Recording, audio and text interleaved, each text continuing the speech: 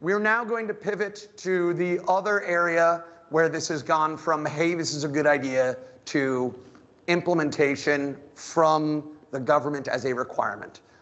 We don't have anyone from the FDA today, and we're sorry about that. There are some challenges about public speaking in that domain. But what I do want to do for those of you who have not been tracking this is just give a brief update. All of this is public material. There's nothing new in here. But the idea for SBOM has been around for probably is a sector outside of modern applications, the longest. There was a Congressional Healthcare Industry Cybersecurity Task Force. There was a congressional task force with experts, many of you know them, Chris Weissopel, Josh Corman, were involved in this, that explicitly said bill of materials is really important. FDA talked about this in 2018, saying, hey, we think this is what we're going to do.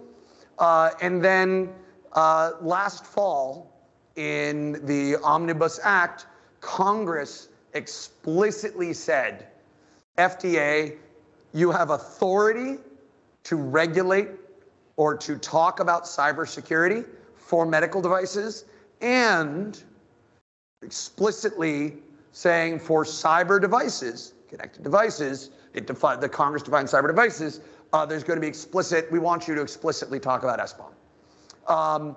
So couple of moving pieces. The submission requirements, which is to say, as you give the FDA information about your new device, you must have an SBOM if you qualify as a cyber device. The FDA has said that they recommend an SBOM for non-cyber devices. And some of you have heard the term refusal to accept. It's an industry term. And basically, the FDA says, we're not going to say what we will or want, but we have the authority to, if you don't give us an SBOM, to say this is not a complete submission. So we're going to say it. So and October 1st is that deadline. I'm not an expert in FDA rules. It's not a guarantee, but it's something that they say they now have the authority to do. And the other thing is there's draft guidance from 2022 from the FDA that includes for pre-market submissions, and the finalized guidance has not been published. Guidance is the tool that the FDA has to sort of say this. It's something that traditionally very few organizations ignore what the FDA issues in their guidance. One other quick thing I want to flag is, or two things I want to flag. One is the FDA has been doing some great work on partnering with countries around the world, and I'll talk more about that in a moment. The International Medical Device Regulators Forum has been looking at this to make sure that countries around the world are all on the same page. Afton Ross has been doing some really great work on coordinating that around the world. I'll talk a little bit more about the international piece in a moment, but I also do want to call out the FDA as just having incredible leadership. One, for sort of seeing this as something that's really important for patient safety, for the security of our world. Probably you've heard about the fact that ransomware has been targeting healthcare providers, and it actually has become a matter of life and death, right? We know that when a healthcare delivery organization can't use its digital systems, often best case scenario is they've got to move patients elsewhere. And we know that, right, if people can't get the medical care they need quickly, that actually is not just bits and bytes, as Josh Corman often says. It's flesh and blood. Like that's none of us want that to happen to a hospital in our area. So great that the FDA has stepped up. And the other thing the FDA did is to say, we don't want this to be a healthcare specific approach. And so I want to thank all of the folks from the healthcare world who've come and joined our community, bringing the perspectives of the healthcare delivery organizations and the device manufacturers, because I think that really has made our community a lot richer. So that's been fantastic. If you want more information about what the FDA is doing, cybermed at fda.hhs.gov. And thanks to the FDA for letting me speak on, I didn't do this at your request. Got to be very careful with interagency discussions. But this is something that is a key part of how we're thinking about this. And I think it set a model for what we might expect from other parts of the government. When I talk to other regulators as well as other purchasers, I always point to the FDA as having followed a model of partnering with industry, but also making it clear. Okay,